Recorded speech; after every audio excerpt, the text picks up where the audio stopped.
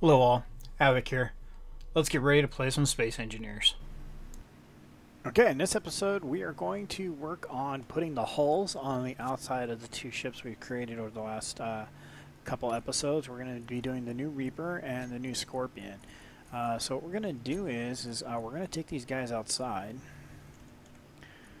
And his remote block, we're going to get it a name, so it'll be at the top.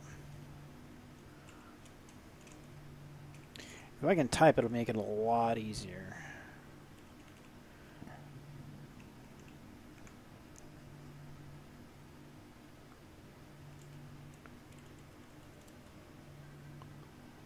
Alright.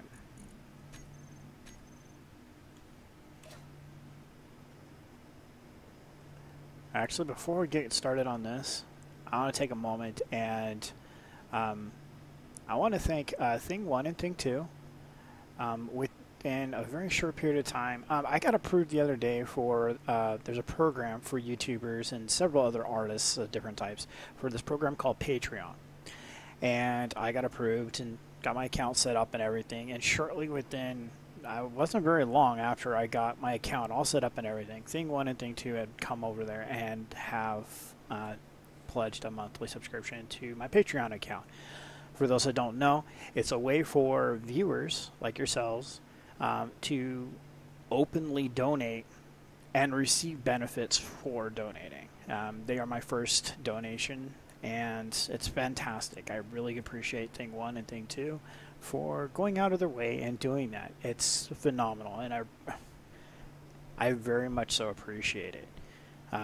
For those that don't want to go through and set up on a Patreon, if you guys do want to donate to my channel and help me move forward with things, there's the Google donate button. It's usually in the bottom right hand corner right below the video. But yeah, it's phenomenal. Every dollar that I get goes towards getting better equipment. Yeah, it all helps, and I want to say thank you as the first person on my Patreon account to donate. That's phenomenal, and I was blown away. I really was, and that was awesome. So thank you guys. So back to what we were doing. So go to remote block control.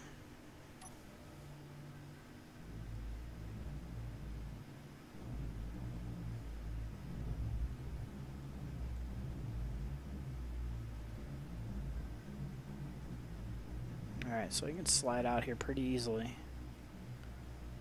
Alright, this is a little nimble ship.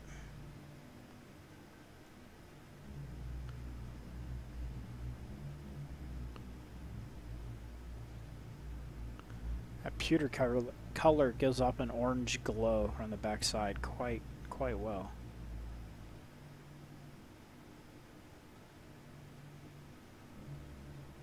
Okay, that was interesting. The thrusters are tweaking out on the ship to the right. That's weird. Alright, so let's go ahead and grab the other ship.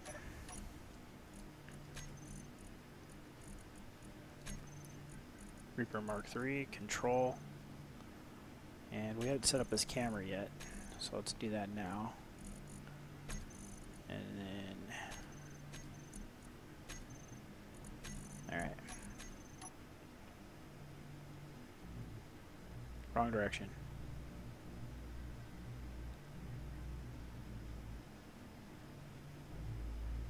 Alright, so this should have the same clearance. Oh, we're not upside down. That's why I was like, why are we going to go a different direction? Alright.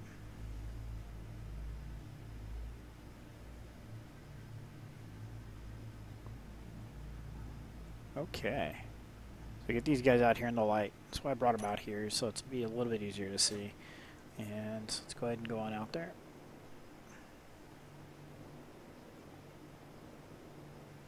Alright, so the thrusters on this guy I think are going to be in a good spot. I'm going to go ahead and just go with heavy armor on him as well. A real reason why not to, right? So let's go ahead and get color here. Just gonna shift color the whole thing.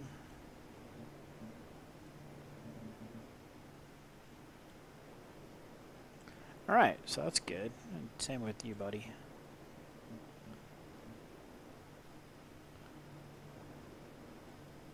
There we go. Cool. Alright, so let's go ahead and go back to that. I didn't mean to unselect it. I think I should probably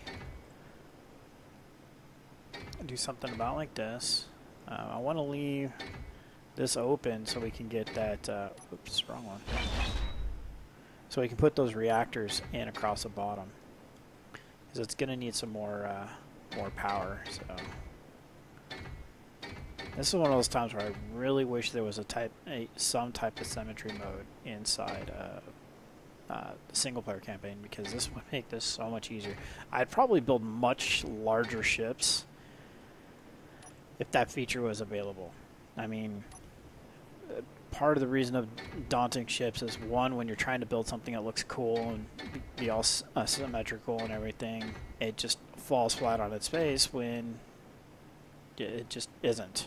So, yeah, I think if they added a way to do symmetry that made sense, that'd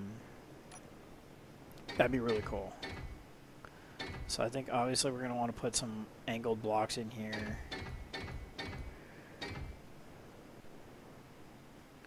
Actually, I'd probably put an angled block right there too to slope in towards the thrusters, just make it look kind of cool.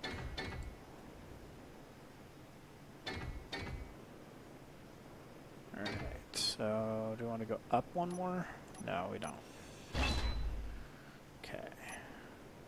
Actually, I'm going to put that heavy armor block right there. Just about everything else with the DirectX 11 update seems to be quite a bit faster. A lot more responsive than any of the other stuff we've come across so far, so that's been a welcome change.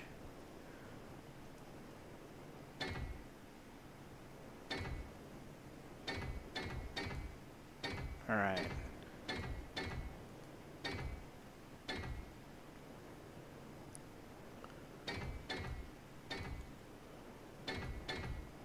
Yeah, the world saved. That's incredibly better than it was. Oh.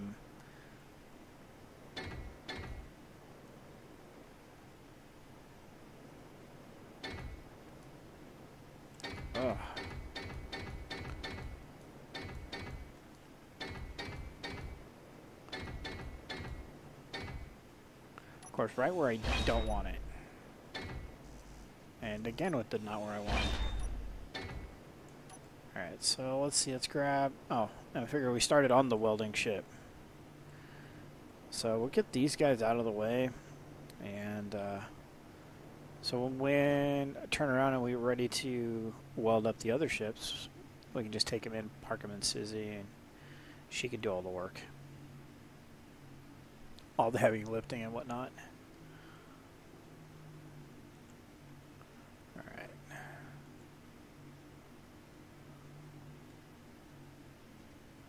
And safe.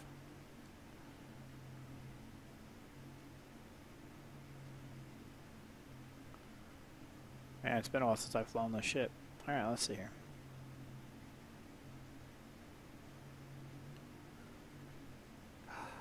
Well, that just happened.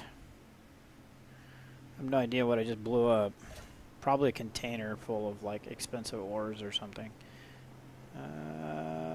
No, just the entire docking ring. That's fantastic. Way to go, Havoc. Good thing that thing's scrap. Oy. This is why we can't have nice things, guys. So I had a issue with Steam yesterday, or actually this morning, and I've noticed this quite a while ago, and just thought I'd bring it up and see if you guys have the same issue, where it looks like, oh wow, how many ships can Havoc crash in one episode? That was awesome, because it a little bit of physics overlap there, that it turned around, came down here, and then crashed into that. That's pretty awesome. Alright. Again, glad you're scrap, buddy. Alright. Shaking my head, shaking my head. Alright, so we're going to get these guys here done.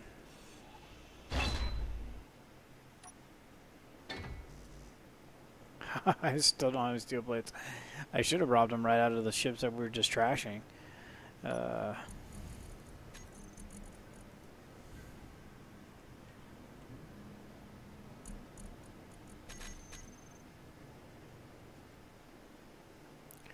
Alright, so basically what I want to do is make these things like little bricks. So when we bring them into dock, they're that much easier to dock. And they're just that much more durable for when crap like that happens. I really want to have the all the corners to be... Oh, that's not going to work now, is it? So I'd really like to have as much of the corners armored up as possible. Granted, I'm probably going... It looks like I'm going back to the flying ice cream sandwich, but function first. If it works, it's kind of hard to deny it, so... Okay, so we'll put some wedge blocks in there. And there's no reason to put anything across the front. Actually, I think it'd be a good idea to do that. But I'll do those as wedges or something, so... same thing with these. These will be wedges. Same with you? No. Those are not wedges. The one that goes right here is a wedge. So, alright, there we go. Yeah, I can imagine, like, being able to do this. Like I said, I don't care if it costs supplies, but to be able to do this with symmetry mode. So, something to think about. Steam, or well, Keen software. Some way for us to have symmetry mode and single player. Alright, so we'll cut these off. Let's actually throw some plates in so I don't waste some supplies.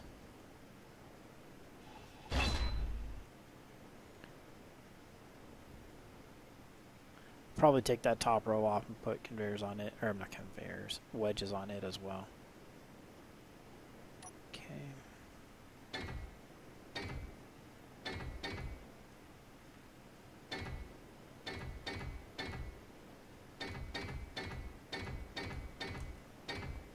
Ah, come on, Havoc. Okay. Yeah, I could probably run a strip down here and all that. I'm not sure I want to do that yet. If it design looks like I could use it, then we'll do it.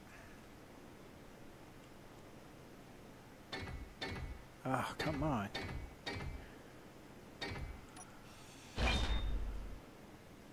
And this one.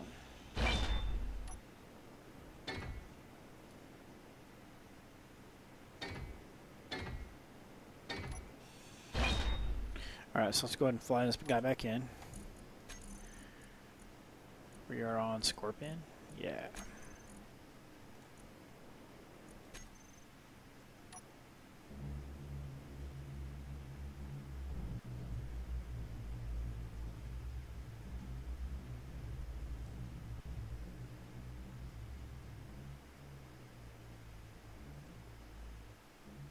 Actually, I'm going to try to fly him straight in. Let's see here. Can we come inside and watch? So I think if you line straight up, then he'll be fine. So I'm not even going to watch. So I'm not even going to watch the carnage.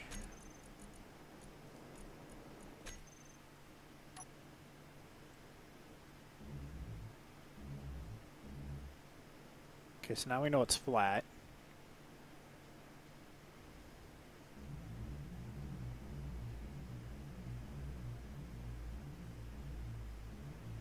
Alright, so that's it.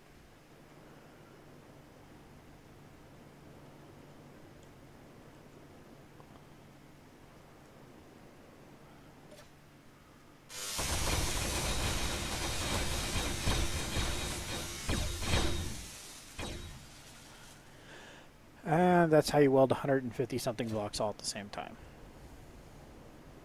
Alright, so let's go ahead and check its maneuverability now that it's got all that extra armor on there, and see if this is an appropriate amount of weight for that many thrusters. It's better. Definitely can use some gyro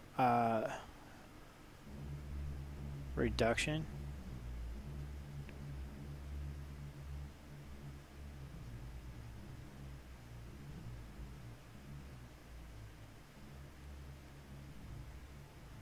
Alright.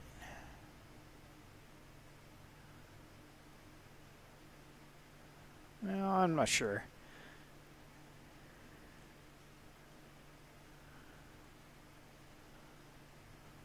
See if I can pilot it back in.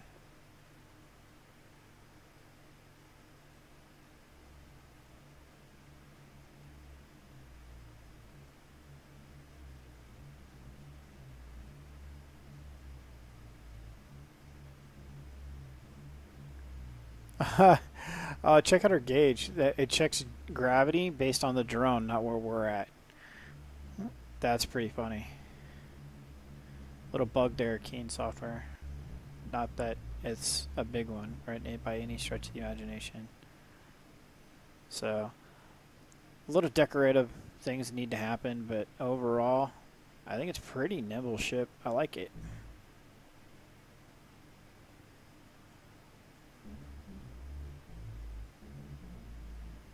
So it's pretty nimble right now, and it doesn't even have enough power. So that's something else you need to keep in mind, is it's overload no matter which direction it moves, outside or just rotating.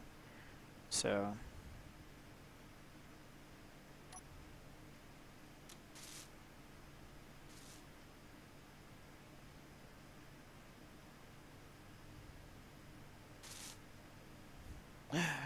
we smack the floor, it welds it.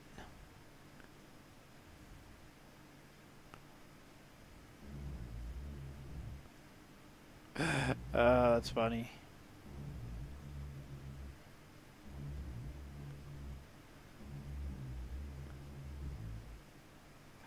Oh, that's pretty freaking funny. Alright, so there we go. Floor is all fixed. So let's go ahead and go to number 3. And we want to park... Oh, this isn't good. Oh, there's the Andrea right there. I was like, oh crap, I think I smacked the Andrea a couple times here.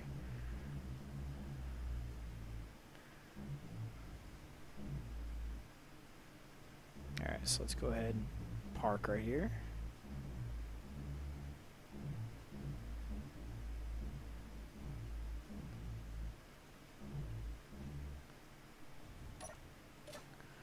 And that should be pretty close where we want it, right? That's not bad. Pretty close. I think we might end up putting like a bumper or a full square right there instead of the angled, and that might give us a little bit of the indexing that we're needing to park in the right spot. Alright buddy, you're gonna go outside too.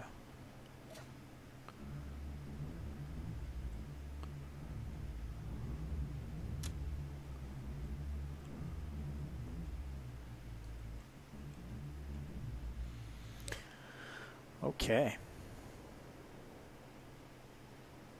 And this guy's going to get pretty much the same exact treatment. I mean, I know it's going to the... Man, the mouse is way more bouncy. I think that's got to be it.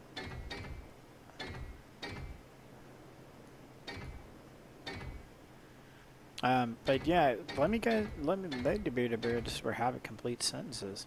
Let me know in the comments below, guys, what you think about where these ships are going as far as overall design and look. I'd like to hear back from you guys on what you think I should be doing differently, if there is anything, or did I get it right this time, and do you think they'll actually last longer than some of my other previous ships. And again, the Maelstrom wasn't my fault, guys. I really liked that ship, and I wasn't even anywhere near it when it decided to detach from the barge and go flying off into the distance. So, yeah, that one wasn't my fault.